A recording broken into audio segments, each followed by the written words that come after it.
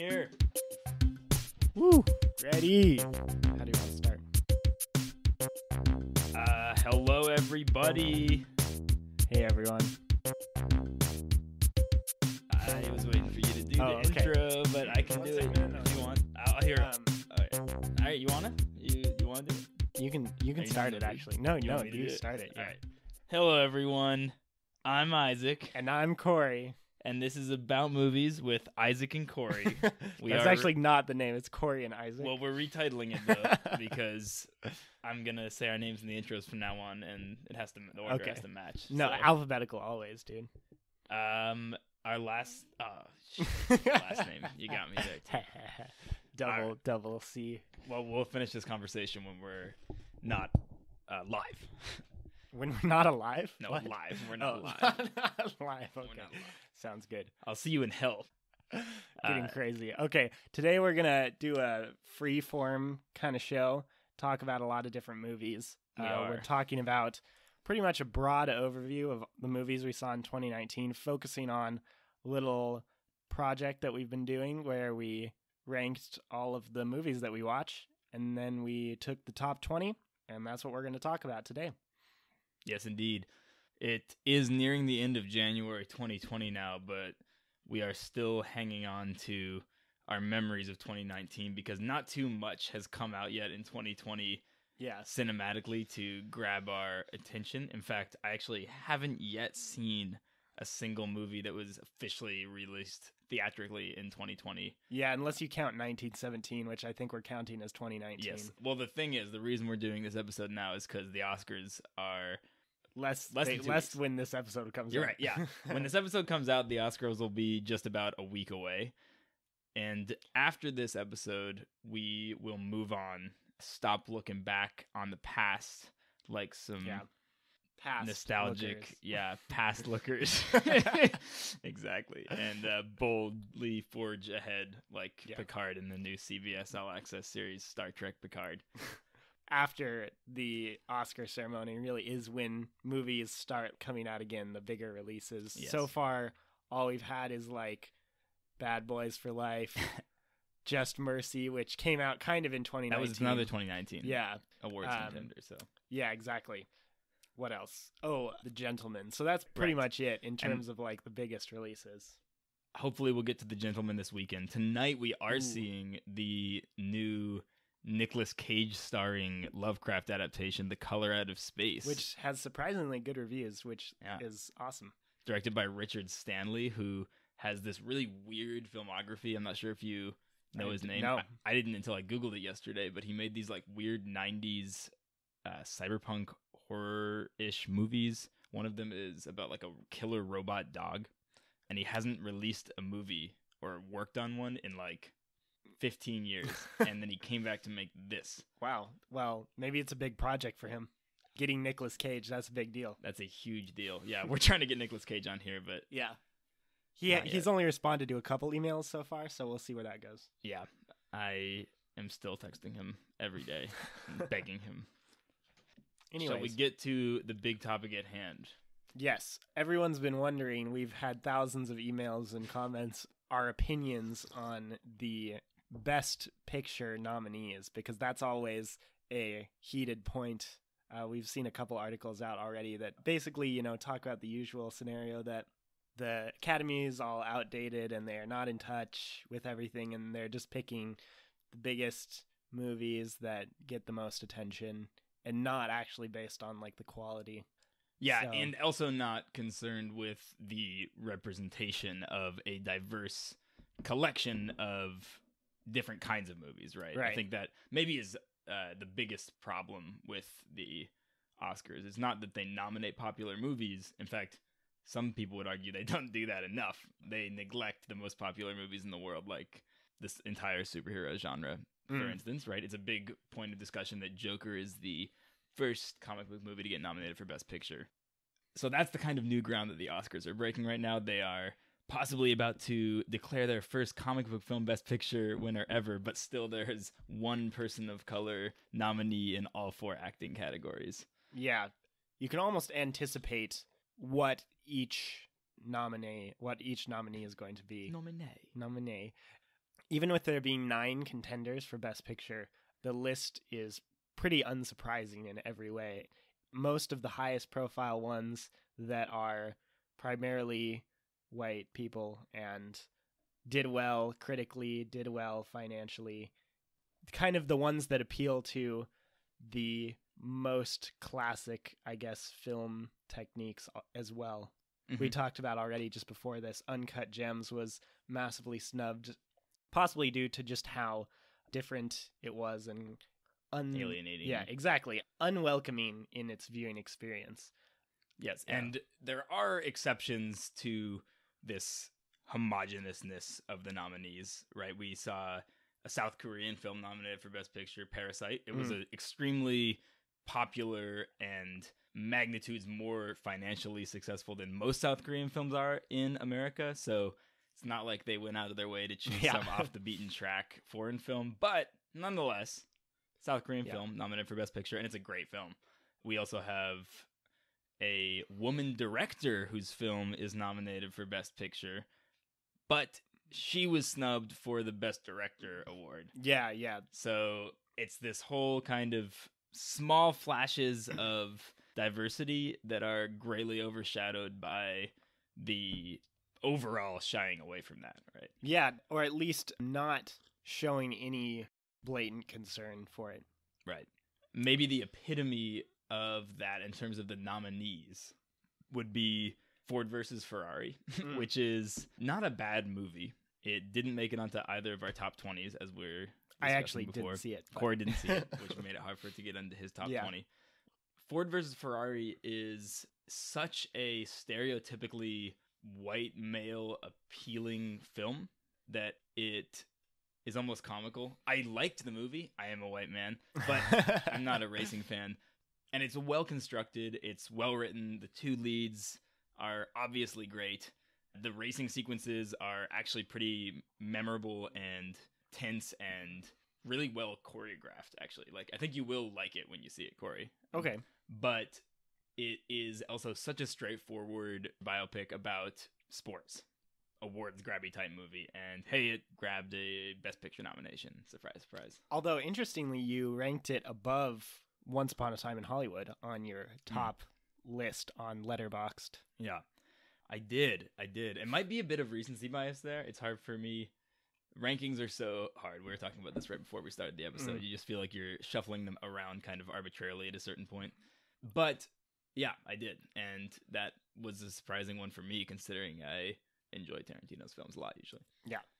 We already had an episode dedicated to discussing Once Upon a Time in Hollywood, so we won't delve into it too deep here. But check that one out. Definitely. I did put that one on my top 20 as number 12, so I thought that was a solid one.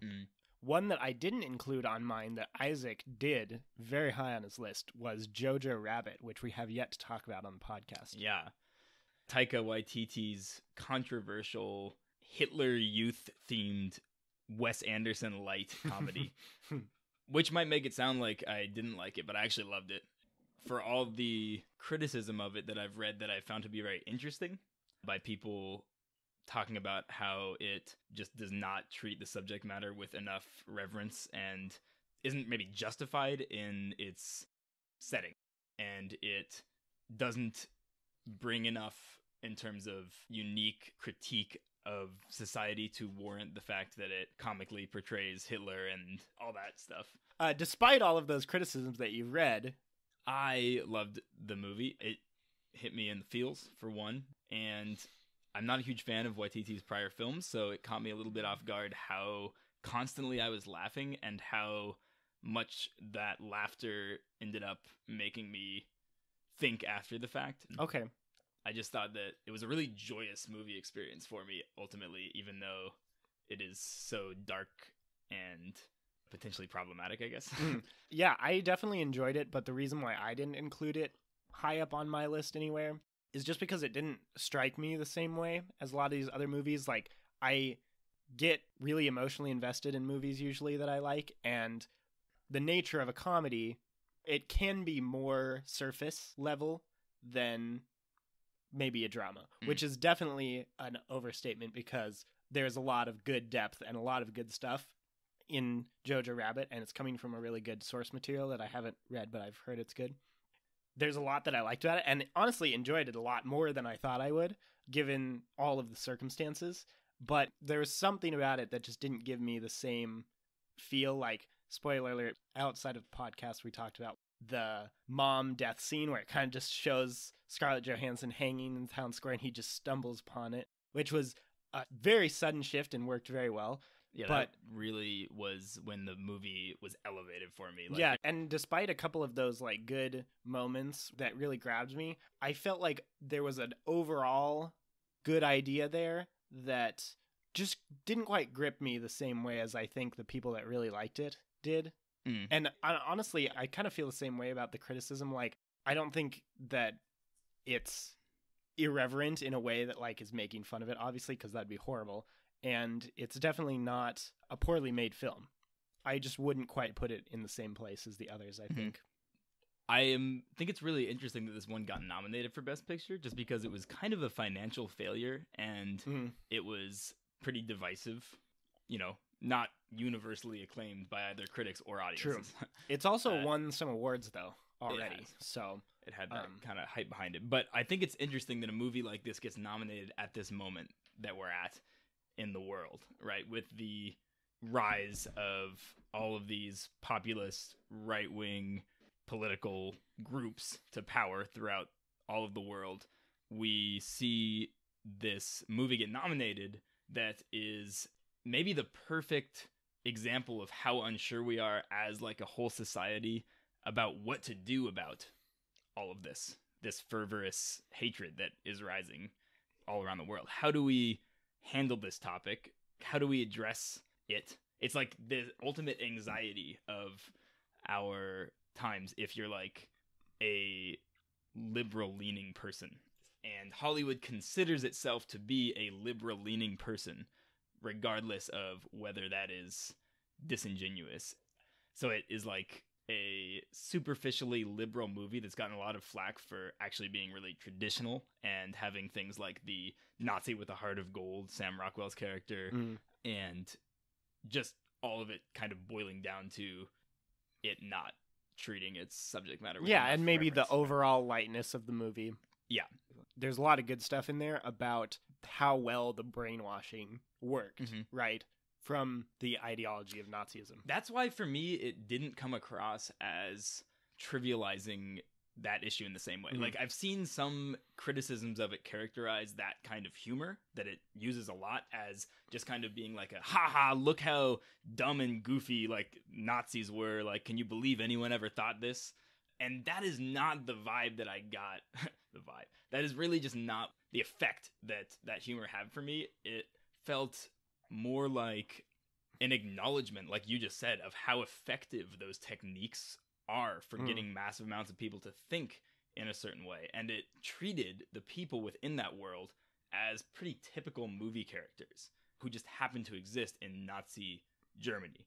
And they had this disconnect, right? This like one huge thing where everyone was complacent and went along with this horrific thing that happened. But they also were just humans ultimately, right? Like they were people. And so this movie completely and almost comically exaggerates that brainwashing aspect and that complacence of the German people, while also turning them into really interesting and lovable characters who you can acknowledge and see as human beings. And it kind of forces you to grapple with that in a very direct way through its comedy, which just makes plain that aspect. So anyway. And at the same time, I can totally see that as feeling irreverent, just because any form of treating that aspect of the Holocaust as comical can be offensive. So, I can see both sides of it. I'm not sure exactly where to stand on it and whether the movie is like politically correct or not. Right. Yeah. I mean, reading those criticisms has definitely made me at least reevaluate where I stand on that. And I guess I don't fully know either, but I've just decided to come down on it the way that my gut reaction was. Yeah, your enjoyment of it. Yeah. I haven't rewatched it since, so maybe I should. Same. Nonetheless, it was in my top 5 movies of the year, and it was not in yours. It was not in my top 20. So we already talked about on the podcast Parasite, Marriage Story, Irishman. We both put those on our top 10, I think, right? Yeah, and then we just touched on Ford Ferrari a little bit. Mm-hmm. And kind of mentioned Joker, but we'll probably come back to that one. The one we just saw was 1917, which you put on your top 20. And I kind of am landing still on that it is a technical marvel, but didn't quite have the full story elements that put it over the line for like into the top 20. Like I still think it's kind of right below where I would consider top 20, but it was missing that extra push. That extra oomph. And maybe it's because of the gimmick, the one-shot thing. Although I actually really enjoyed that. I thought, it's technically so amazing, and the choreography that went into it was probably astounding. But just enough, kind of like in Jojo Rabbit, enough small details that took me out of it a little bit and proved that it was a movie and not, a gripping experience. Yeah. But I enjoyed it a lot.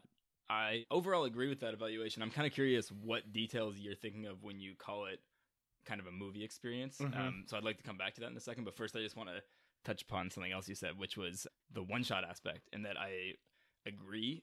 I'm thinking maybe in 15 years, the one-shot movie will be this tired trope that is just... I think so, too. Acknowledged universally as a gimmick. And as much as I've seen some criticism leveled at 1917 in that regard, I just can't relate. I'm still at the point where it's really cool. Like, I've never seen, there's only a few. Yeah, it's incredible to see. The list of films that has done this is astoundingly small. Like, Wikipedia has a list, and it is like 12 movies that have been edited to appear as one shot. Right, of course. And only like a few that have legitimately been one shot, but that's a whole other story. Yeah, that's on a totally different level. Right. But, still, even the editing to look like one shot like 1917 is still a technical marvel. Yes, it really is. It is incredibly absorbing. Those initial shots when they're just walking through the trenches and the camera is backing up and they're walking towards it were so absorbing, even though it was paced really interestingly. It was. I liked the real-time aspect at the beginning there, where you were entered their life at this random moment where they got chosen to do this task. And then you were just right there along with them every moment of the way for basically the entire first half of the movie. And that was my personal favorite part of the movie, was that first half. And then, should we spoil it? Yeah. Okay. We always spoil it. Right. And then it gets to that point where Blake, Dean Charles Chapman's character, dies in what is one of the most heart-wrenching death scenes that I have experienced in the movie theater for quite a while. It just forces you to linger, and it dwells on it for so long without pulling away in any way, visually or otherwise. And he's talking like he's experiencing his own death. It's just so raw and unfiltered. I still don't know how in one shot they really made it look like he died. Like, he just turned so pale and limp that it was, choreography-wise, incredible. It was. And then there were other parts of the movie that were incredible choreography-wise, like the plane crash scene we already have talked about before this podcast.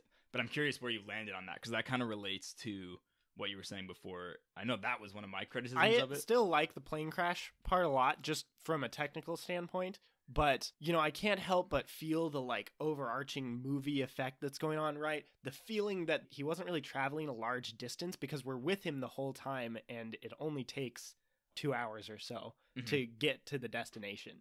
So the fact that it's not edited makes you feel like you're not going a very far distance. And they do a pretty good job with that in the beginning, especially, right? Like you said, the walking through the trenches, and then the very silent going through the no man's land too is also just really cool and feels very real time. But and I think from there onward, every other aspect felt like it was a lot shorter than it should have been. Yeah, I actually agree with that assessment, definitely.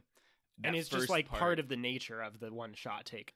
That is an interesting, it's definitely the passage of time, becomes a difficult question of how do you handle that with the one take movies. Birdman did it by having those time lapse scenes out on the that sky, really did feel effective. like real time. Yeah, exactly. Yeah, and 1917 didn't quite know how to handle that sense of time as well. I agree that in the first part it worked really well because you really got the sense that even though they weren't traveling an immense physical distance, the arduousness of their journey was still astounding. Yeah. And you bought into that, right? No Man's Land wasn't an enormous place. It was a big place, but it was, a matter of hundreds of feet, not hundreds of miles. And also, we already talked about this outside the podcast too, but the city scene is definitely the worst part of the movie. Yeah. I think because he immediately enters the city and he's 100 yards from where he got dropped off, right? He walked over to a bridge and started walking across, immediately starts getting shot at. Right after he gets off the convoy. Right after he gets dropped off there. Yeah. And then after he gets shot, he wakes up. Which, let's talk about that. It's actually not a one shot. It's two shots, straight up cuts to black at that point, and you're not first person. There's no excuse here. It's 2 shots. Yeah. 0 out of 10. 0 out of 10. Anyway, but anyway, then the whole travel through the city scene. He's going through a whole city in a matter of minutes. Yeah, and we were talking about coming out of the theater. Visually, it's a little puzzling. I think the intention was definitely to light it realistically with flares and other sources of light that conceivably would have been there. Honestly, I think it was fake lighting, and that's why it didn't look right. I don't think they actually used flares. I think they just used sound effects and lighting. Yes. Like studio lighting. Yeah. I don't want to come down definitively on that just because I don't know lighting well enough, but regardless, I thought the effect when I was just sitting there in the theater looking at it is it looked kind of washed out and fake. It looked like he was standing on a set. It was one of the few parts of the movie where it just looked like he was on an elaborately built set, which is probably where he was. I think so. I don't think it was big enough to be a whole city. Yeah.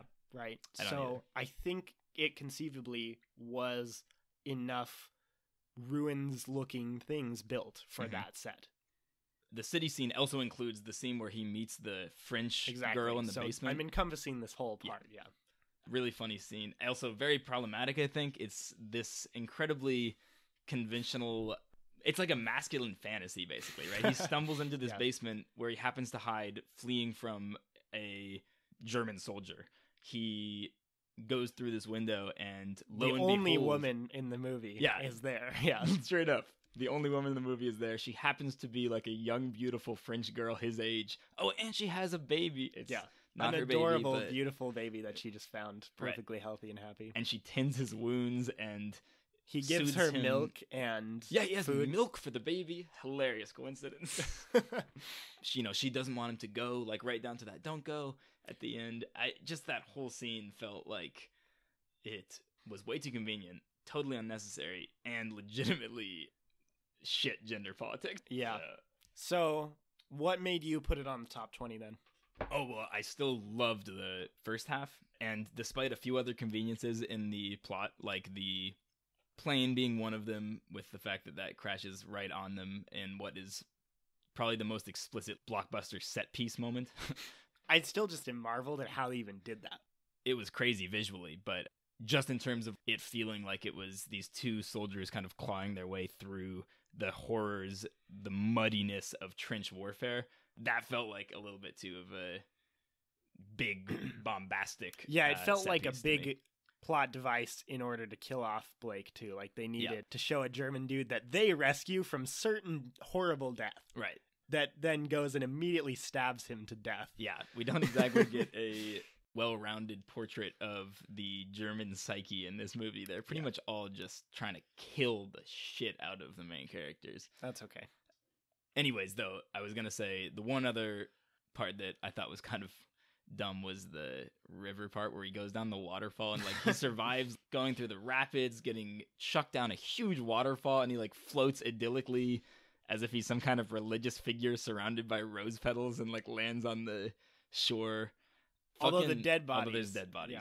But that also felt almost comically grotesque. I'm sure it was accurate, actually, but it was just came right after this really idyllic convenient, weird, idyllic scene, which I guess was probably an intentional contrast. I think it started ramping up, though, towards the end. Totally. Right. Starting there, it started ramping up again. Yeah, that song scene is really striking as the camera just drifts through the soldiers as they're sitting still. And then the whole finale is, of course, a ludicrous technical marvel. Yeah, seriously, unbelievable. So that's why I did it, is because even though I have all these criticisms of it, the conveniences of the plot, the problematic aspects, the technical imperfections, what 1917 still ultimately added up to for me was one of the coolest theater experiences I've had in a long time, because that's just fair. how It's striking essential it was. theater viewing for sure.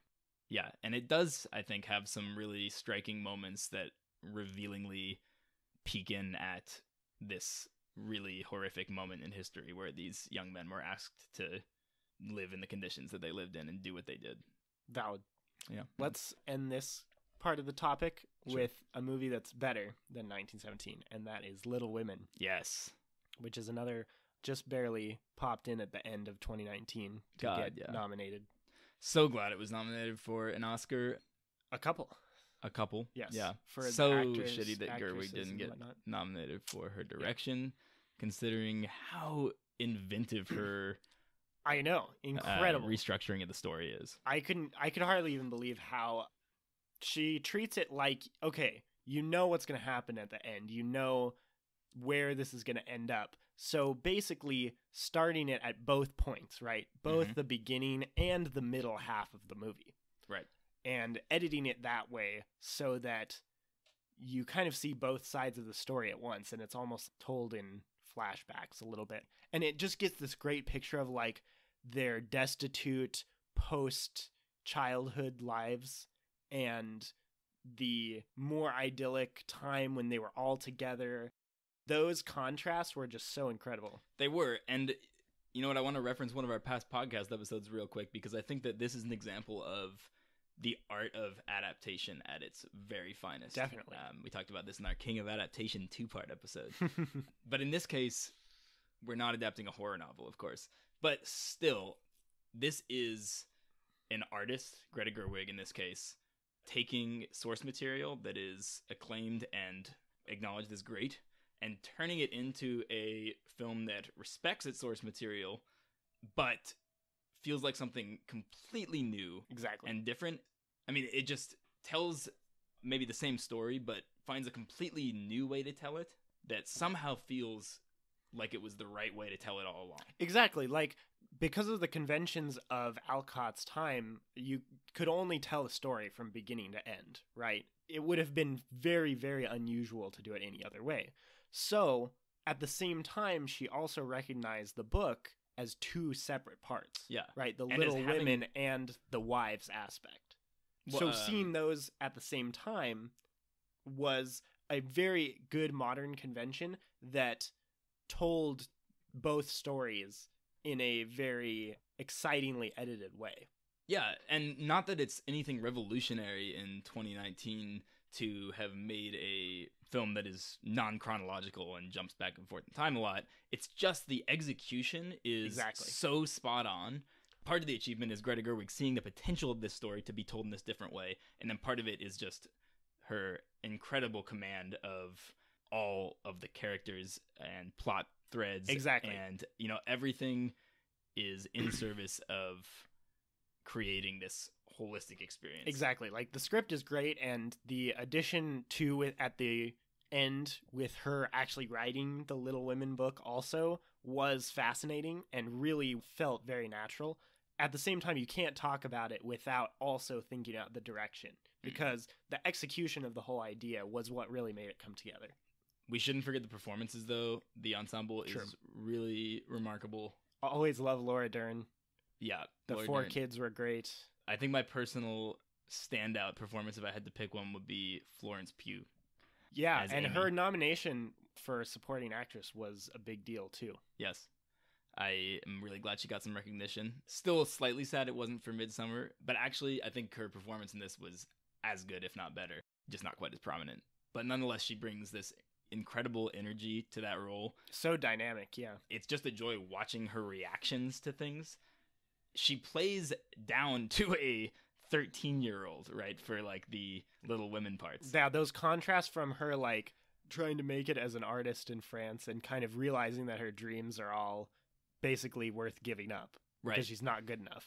And contrasting that with her like childlike mischief and glee was just obviously Greta Gerwig seeing a great potential in the story and her like acting performance. It's a team effort for sure, but she definitely helps bring a sense of continuity to that character that could have easily been missing because of that contrast between her past and present or future, whatever you want to call it selves. But it doesn't feel that way. She feels like she is one character that really has grown and changed, and she brings out both sides of that character incredibly well. Definitely. And so does, I'm not going to Saoirse Ronan. Saoirse? Yes. Yeah, she was probably my favorite aspect of the movie in terms of acting. Yeah, she has been getting a lot of credit for it, including a Best Actress nomination. So that is cool and well-deserved. And it's got Hermione in it, too. Yes, of course. And the last person who I don't know the name of. She didn't have as much to do. Yeah, exactly. She just dies. She was pretty good, though. Yeah, she dies. Spoiler alert. Yikes. And Bob Odenkirk. Yeah, that was kind funny. Of the also. most, like, why is he in this movie aspect of the movie, but I nonetheless liked it. Exactly. He played it off well. He was away for the war, but he's also just a good father. He's a nice guy. He is. He's just a good dude. He's just a good dude. And I mean, he was the one that came up with the whole Little Women thing, right? He put that adjective and that noun together in his letter to them. There you go. So he coined the term. Ultimately, this is a story of masculine triumph. Yes, exactly. Just kidding. Yeah. It's a wonderful, wonderful movie. And I called this actually my favorite movie of 2019, which even though we said it was kind of arbitrary and we shuffle them around a lot, I feel good calling this my favorite film of the year. I'm so comfortable putting it in my top 5. I ultimately went with Parasite just because I've stuck with that since I saw it as the best movie of the year. And I've definitely considered bringing it down a significant amount, but I've just left it up there because why not? It's why great. The hell not? Yeah. I think it was my number 3. So we had some alignment definitely on our lists. We all had Parasite, Marriage Story, Little Women, Irishman all up in the top area. Right. And at least the top 10, I think. Definitely those, top right? 10, almost top 5, I think. What, we overlapped on 11, I think we said, of the movies that we had in our top 20? Yeah, I was really sad about not including Us, Queen and Slim, Dolomite Is My Name. Those were all like right on the cuff that I just had to leave out because of the constraint of the top 20. And I wanted to include some other movies that we otherwise wouldn't have talked about. I ended up exchanging my number 20 for the Peanut Butter Falcon, which you should definitely see. It's a really good, like, feel-good movie. I think we actually have mentioned it before. We have mentioned it? I don't know why we would have. Briefly. But anyway, we don't have to talk about it for very long. But it's just like a really cool and unique movie, despite a lot of pretty cliched aspects. It's just like so enjoyable to watch and good-hearted and just gets all those good emotions. So. Mitch told me it was really good too. So shout out to my man Mitch if you're listening to this. I love you. So I'll have to watch that one for sure. Also, Hustlers was also right outside my list, so that's another one that I think you should see. Also, another big Oscar snub was Jennifer Lopez for that was she had a lot of talk for that, and she did. I'm really missed surprised the nomination. But anyway, for all our talk and criticism of the Oscars and all the discussion, which I agree with in large part, that it is out of touch and not diverse enough and panders to a very specific brand of Academy voter. My picks for my top 5 movies of 2019, 4 of them are Best Picture nominees. Yeah, so 3 of them, almost 4 were mine. 3.5 for Cory. So these are great movies, and I am happy that some of these are getting recognized. Definitely. Cory, are there any on the Best Picture nominee list that you ardently don't think should have gotten nominated for Best Picture? I agree that it was surprising that Jojo Rabbit got nominated, even though I don't disagree that it is probably good enough to get a nomination. I have Joker pretty low on my list. Actually, not low. It's kind of like medium. But I'm also not really surprised that that one's on there either. So honestly, like we had said initially, it's pretty straightforward, their choices, and they all kind of are understandable why they're on there. Yeah, Joker is an interesting case. I think it's probably the worst movie that's nominated. It's at least down there with Ford versus Ferrari for me. Yeah, it's definitely the lowest on mine, I think. It's hard to see a world where Joker didn't get nominated for Best Picture, and I don't even know if that's a world we should wish for, because it was such a divisive movie. It provoked so much conversation when it came out. There were so many people that said it was terrible, and yet it had all of this acclaim surrounding it from the very beginning. And we mentioned in our podcast that it was kind of strange how much we did enjoy it, considering how much we thought was just genuinely not good about it. Yeah, that movie is very oblivious, like thematically, in terms of its social commentary. Yeah, exactly. We talked about that too, I think. Yeah, we had a big Joker discussion where our whole question around it was, is Joker worth discussing?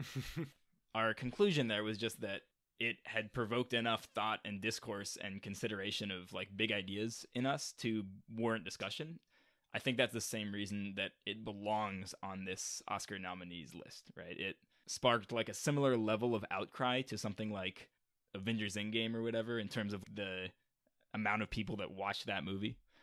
And yet that discourse was a lot more interesting and divisive than the discourse about Avengers Endgame. So just because of the conversations that society has been having about this movie, it makes sense to have it up here. Yeah, I'm not mad about it. I think so. I wouldn't honestly be shocked if it won either. But do you have a prediction for what's going to win? My best guess would be Marriage Story if it wasn't a Netflix original movie. We saw Roma win a couple years ago. True, but not Best Picture. Right, Best Foreign Film, right. I forgot. So I think there might still be some reservation about that. I also have that reservation, actually. I'm not sure if we're going to see a Netflix original winner. And for that reason, I think it's going to be one of 1917, Parasite, and Joker. Just because 1917 feels like kind of the obvious pick. It's just got all the right ingredients. Parasite, it's just universally enjoyable and recognizable as great enough that it might actually be able to sneak its way past Academy voters who don't usually like films with subtitles. Yeah, that's fair. Joker, just because of the level of discussion there's been. Also, had it not been Netflix original, Irishman would have been a good choice. Good performances, good. Yeah, that's not my picks. That was just what I think. Yeah, exactly. In terms of what I think will win, I don't know for sure. You don't? Yeah, weirdly enough, I don't have a direct line into the voters. I could see the Irishman winning, even though it is a Netflix original, but I think that'd be unusual. Yeah. It's possible that the pedigree of the white men involved in the Irishman will propel it to victory, if anything does. Yeah. The one I'd like to see the most, obviously, is Parasite, because it's my favorite movie of the year. But I honestly don't think it'll happen. I would love to see Parasite win, too, just because I loved it as well, and it would be awesome to see a non-American film win Best Picture. Yeah. I'd also love to see Little Women win, because it is just equally so great. deserves it, yeah. And Greta Gerwig, was dishonored by not being nominated for Best Director, so at least give her Best Picture. But also, Greta Gerwig, the Oscars don't matter for shit. Don't let it get to you. Do you want to make a couple other predictions, like some Best Director, Best Actor, Actress? Oh, you want to make some predictions? I'm down. Best Actor, I would be shocked if Joaquin Phoenix doesn't win this one, because his performance was so publicized. Honestly, it was really good. It was really good. It was the best part about Joker, so. Yeah, he was acting really hard, but goddamn if those laughs didn't make me feel more uncomfortable than I thought an actor was capable of making me feel, so wouldn't be mad about that. Although there are some great performances. Of the three that I've seen, I think Adam Driver also did a really good job. There was some meme-ness that came out of that, which I totally did not agree with. I thought he did really good. That made me so mad, because it was just a bunch of people who hadn't seen Marriage Story taking a scene totally out of context and trashing what was fantastic acting. And it was all just a big bandwagon of people who bought into it because everyone else told them that was bad acting. And they were like, oh, they're yelling. Anyway, I could go on about why I'm mad about that, but it's not worth being mad about. Ooh, this is an interesting one, because didn't Renee Zellweger... Sorry, we're moving on to actress. Didn't Renee Zellweger win the Golden Globe for Best Actress? Yeah, she did. So that would make sense. The Golden Globes are not often an accurate predictor, though, because the voting body is so small. I know, but at the same time, it's kind of like, it just makes sense for Hollywood choices. You know what I mean? I would prefer Saoirse Ronan, because we already talked about that. Yeah. But can't always get what you want. Right. I'm going to go ahead and predict Saoirse Ronan. Is it Irish or something? I think it's Irish or something. Is the Gaelic a thing anymore? Yeah, it's a thing. You just got to go to the right places. Are there any others we really want to predict here? I mean, I want to predict director, I guess. Maybe? Yeah. I'm definitely predicting Sam Mendes here. Really? I don't think it should be him, but I think that this was such a flashy technical achievement, and the Academy is going to definitely give Best Cinematography to Roger Deakins and probably also give Best Director to Sam Mendes.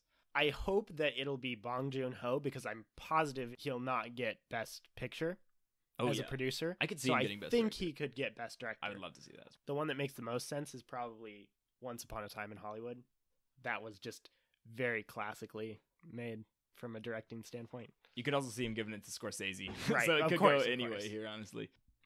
So we're going to call that our Oscar discussion. We didn't talk about everything, but we got pretty good roundtable there. I think we talked about enough. Yeah. So, Corey, what were your favorite films of 2019 that were not nominated for an Oscar or for Best Picture? My number one that was non-nominated for Best Picture was The Farewell, which we already talked about in one of our early episodes. But I think it's worth mentioning again that is just a exceptional experience if you've never seen it. It was in my top 10, and I agree. It's a wonderful, delicately made, evocative, one-of-a-kind movie. Yeah, it really, the one-of-a-kind thing, I think, too, is very cool. And there's actually a couple on here that I think are one-of-a-kind as well. I also included The Souvenir and The Last Black Man in San Francisco, which are kind of more under-the-radar films. The Last Black Man in San Francisco is a film debut by Joe Talbot, somebody to look out for. I thought that was just an exceptionally made film that also kind of bordered on experimental a little bit, which I enjoyed. And then the one that definitely was extremely experimental that I liked was The Souvenir, which was a film by Joanna Hogg, who she's a longtime filmmaker. Right? Exactly, and I've never seen any of her movies, but I've heard that they're very experimental. And I just saw in here that there's going to be a Souvenir Part 2, which that doesn't really make sense, but... Oh, I saw that too. It's just direct continuation of the character's life. That's interesting. And I mean, it kind of is just like a slice of life almost. Of her life, really. I think it is autobiographical. It's autobiographical, really? Okay, well, that makes it even more interesting because it really just hones in on the character's life so well, and even with relatively minimal explicit dialogue about what she's thinking or feeling and what's going on, it just really like hones in on what she is doing or what she's feeling over the course of the movie and how she's kind of changed over the course of it. And also just how horribly attached she is into this relationship that is not healthy. Yeah, I just thought it was fascinating. A unique experimental film. Speaking of unique experimental films that you really liked, about as high up on my list as you put Souvenir on your list is Waves.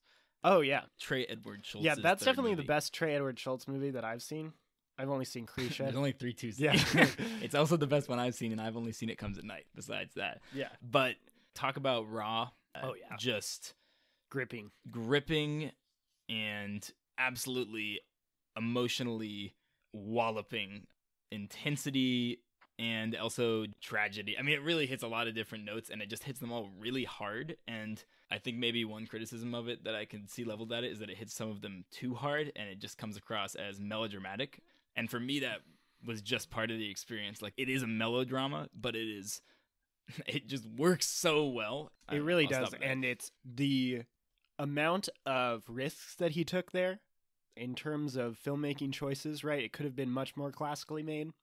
Yes. And instead took a lot of strange but very effective choices to make the movie what it was. And it really was a singular vision, which is the same case as movies like Krisha, and I don't know how it is for It Comes at Night. Definitely, that's another one that hits you somewhere deep and very unpleasant in the case of It Comes at Night. Yeah. But Waves They're is a all more up and down definitely, experience. Waves. Yeah, they're all definitely a little unpleasant at times. No. Krisha definitely has an edge of unpleasantness as well that ramps up towards the end. But the middle part of Waves, that one turning point moment, so brutal and unbelievable that was even put in a movie.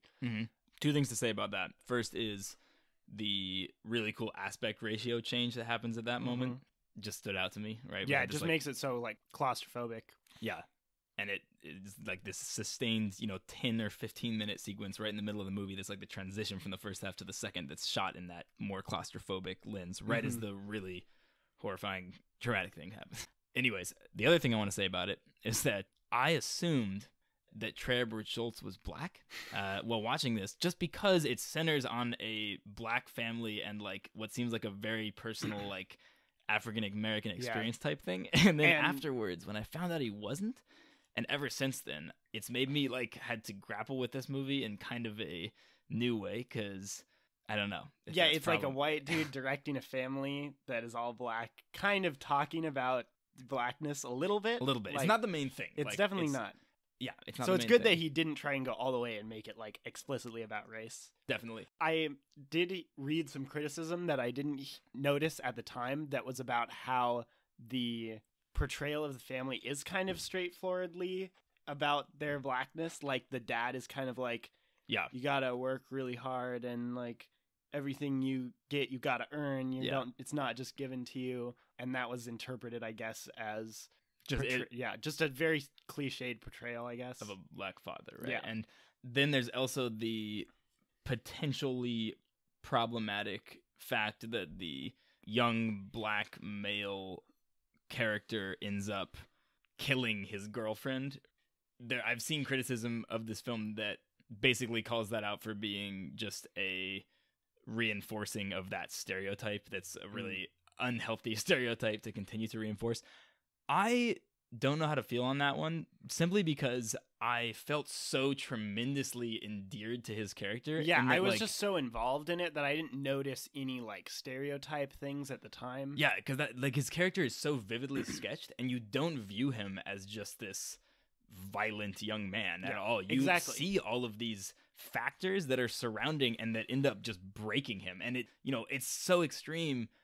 It's incredible that a movie is able to make you watch a young man kill his girlfriend and yet feel like it practically was bound to happen with the confluence of factors that, I mean, obviously he was a flawed person and fucked up really bad. You feel sorry for him instead of disgusted. Yeah. Right? You feel so much pity because of his character. Simultaneously appalled that he did that, but not so much that he did it as that.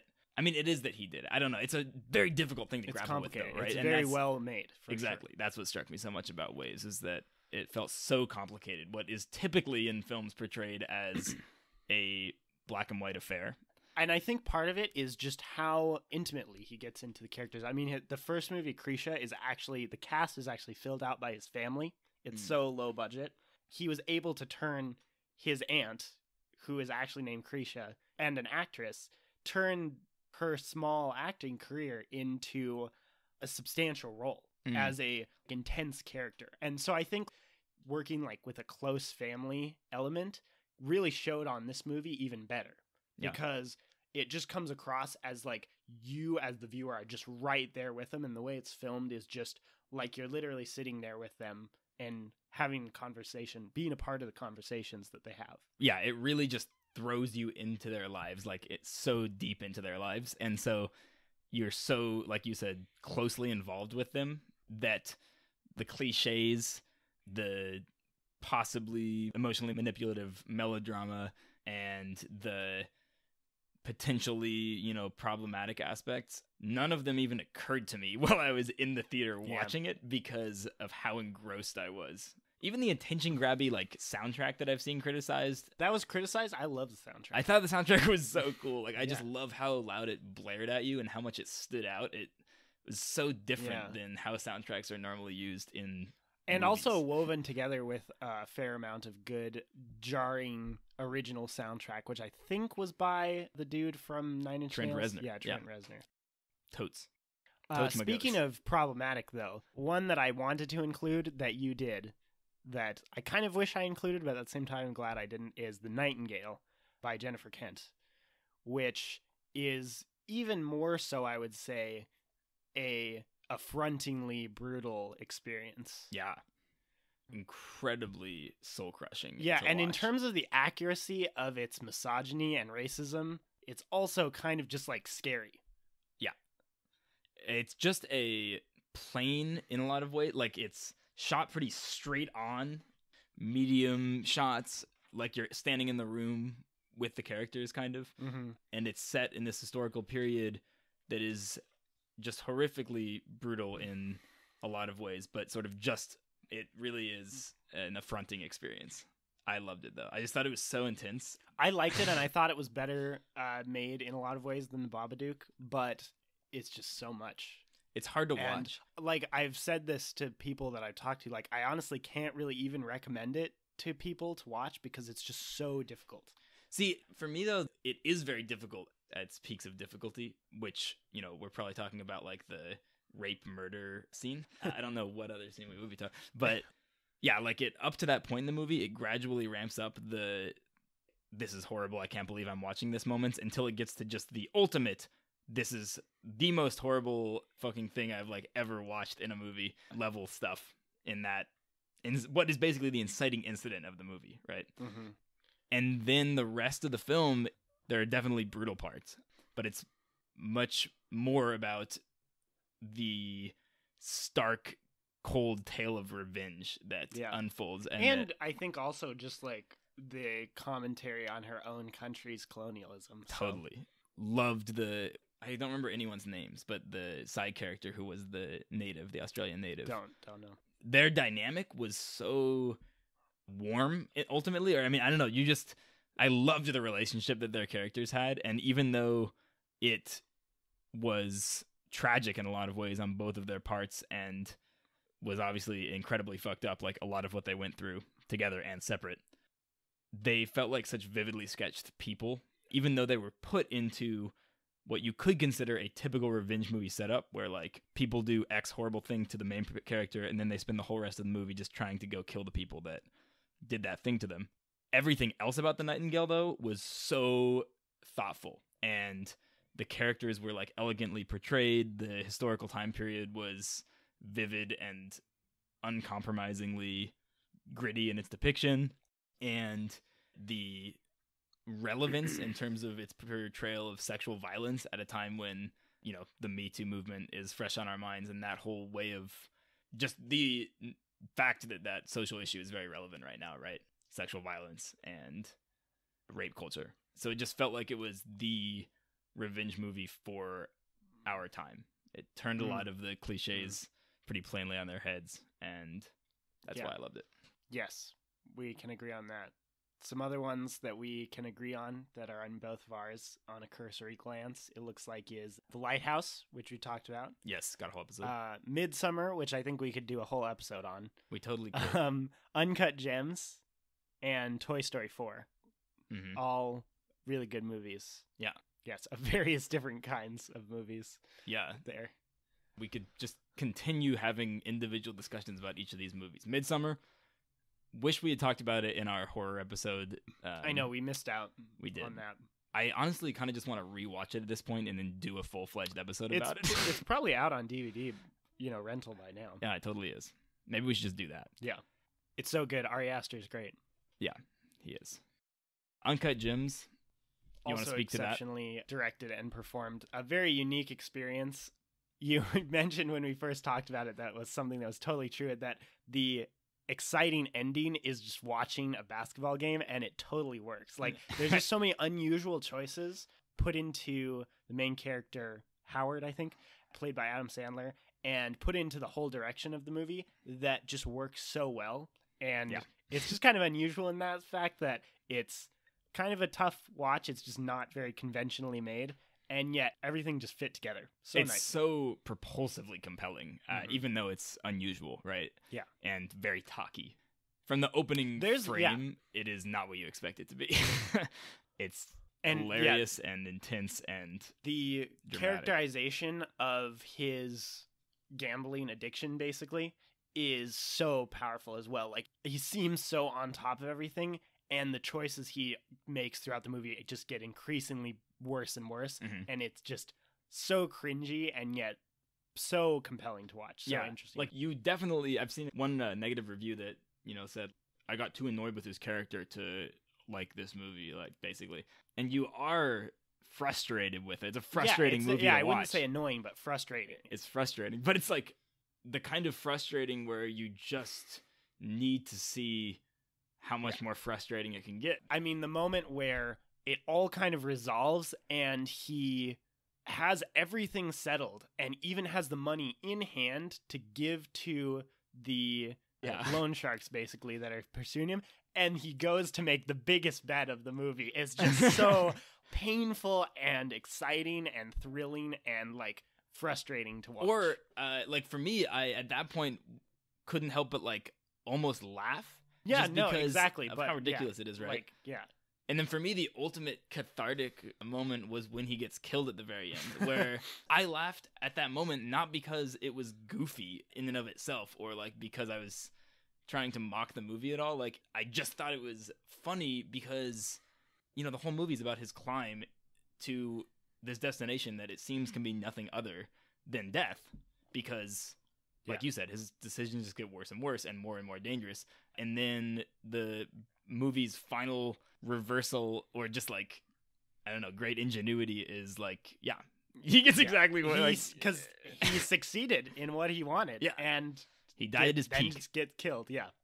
It's a kind of a happy ending in a certain twisted way. Yeah. Because he won. He got a big win. Got the big win. I don't know what to think of it, but crazy. Bummer of a snub for sure. Yes, for sure. But you know, it's the kind of movie that is too weird to win an Oscar, at least as long as the voting system for the Oscars stays how it is right now. I want to mention one that you have not seen. Oh, but before that, I still think Ad Astra, super good. And I still think Knives Out also was good and worth putting on there. I mean, that was almost in my top 20. True. But the one that you haven't seen that you should is, I think it's Double V in French, Nonfiction, the English title. It is on Hulu, and it's by a dude who's made a lot of random French movies, Olivier Assayas. Some of his recent ones, if you recognize these, are Personal Shopper, Clouds of Silmaria, Something in the Air, Carlos, and Summer Hours. They all got, looks like, nominations and awards on all of those. So some kind of awards. Personal Shopper got Cannes Best Director, so that's been on my Netflix list for a while. I didn't know it was on Netflix. Apparently that's a psychological thriller. Oh yeah, that's the one with Kristen Stewart. That's right. She's also in Clouds of Silmaria as a side character. Anyway, Nonfiction though is a comedy, and a very weird comedy because it's pretty much just a classic sex comedy where the main character's sleeping around and at the same time having these high intellectual conversations that are all based around like the publishing world of the high level Paris community. The same time informed by the main character who writes in a style that in the movie they call auto fiction, that is obviously about his life, and yet he calls it fiction, basically. So it's like a weird balance of commenting on reality and fiction and like the nature of publishing and books and literature in a digital world. So there's a lot of like great intellectual conversation amid a funny, weird, situation with a lot of great characters that are all having sex with each other. Well, you know what? One of my New Year's resolutions was to get more on my foreign film game. That'd be a good one to start with, I think. I think I will. It's very entertaining. I'll get better every year. It'll give you a chuckle, I think. A chuckle is all I'm looking for. And Juliette Binoche, who's in a lot of his movies, she was also in Clouds of Silmaria as the main character. She's great. Okay. Well, since you called that one out, I'll call it.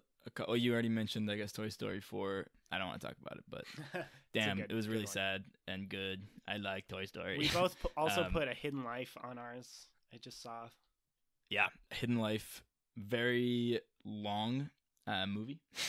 It is kind of an exhausting experience, and yet by the end of it, it feels like it needed to be an exhausting experience. Terrence Malick still has got something, it turns out. Yeah, an underrated catalog for sure. And an under-noticed movie. Totally shut out from any awards season consideration, really. But, I mean, they're just difficult. Like, the last one he did also got very poor reviews. Not that Hidden Life got poor reviews, because it got good reviews. Night of Cups, you mean? Night of Cups, yeah. I've the one New Yorker guy, Richard Brody, who I follow because he's kind of this interesting in just how intellectual his reviews are and always try to be. He really liked Night of Cups, too. And he put The Dead Don't Die as his number one movie. Not number one, but up there. Anyway, you mentioned Quinn and Slim, but I'll throw that one back in there. I liken it to The Nightingale in that it is a, on the surface, simple twist on a classic archetypal subgenre that has kind of been done to death. In this case, the couple crime duo started by Bonnie and Clyde, basically. And this is in some ways an overt homage to that. The title is an overt homage to that for sure. It isn't perfect. It's a little uneven, but wonderful characters, a pair of incredible central performances, and one of those movies that kind of comes together and coalesces at the end into something really impactful that makes you not mind the road bumps so much. That was and a little bit of heavy-handedness, but it's easy to overlook because it's a good movie. Same with Dolomite, actually. I had a lot of flaws. Really didn't dig into its title character at all as a human being, and yet such a vivid portrayal of a historical moment and some really joyous and incredibly entertaining, laugh out loud funny, but also like in a very warm and meaningful way. Yeah, exactly. I think I mentioned this on our Netflix podcast episode, but it's just like a reverent portrayal for a character that's not considered, a very lovable human. It was a long overdue biopic, I think, for that character in terms of his influence and how much he contributed to a lot of different future art projects. Yeah. Like it say at the end of the movie that he was very influential in the start of rap music and a very singular comedian. And also Eddie Murphy is good. Yeah, of course. As Rudy Ray Moore himself. Well, we could go on, right? Yes. We could keep doing this. I've got my entire 2019 ranked on my Letterboxd page if anyone wants to search me up on there. There you go. At Isaac Handelman. I'll have to update mine. Yes. But we're thinking of posting some more best of 2019 content in time for Oscar season on our blog. That's aboutmoviesci.wordpress.com. And I think I feel good about this as the audio component, even though we didn't necessarily touch on every possible thing we could have. Definitely missed a couple, but it's totally fine. Yeah. How can you possibly so many movies summarize a year in an hour? We did a goddamn good job, though. Better job than the Oscars, though. That's for sure. Yeah, definitely. Am I right? Yeah, there should be just like 400 nominations for everyone because they all deserve better. Yeah, I mean, it's true. No, and different that's an in some exaggeration. cases. Yeah, there's a lot of good stuff out there. It's hard to boil it down to a scant 5 choices. Yeah, true that. But since we have tried to do that, what did you think of our thoughts? Do you disagree? Our thoughts were good. Oh, I know you thought our thoughts were good. I'm asking the other people here, including our studio audience. And anyone listening to this, I'm curious to hear more thoughts related to our thoughts. So, me too. If you got them, share them. We are on social media at About Movies CI, Twitter, Facebook, Instagram. Hit us up.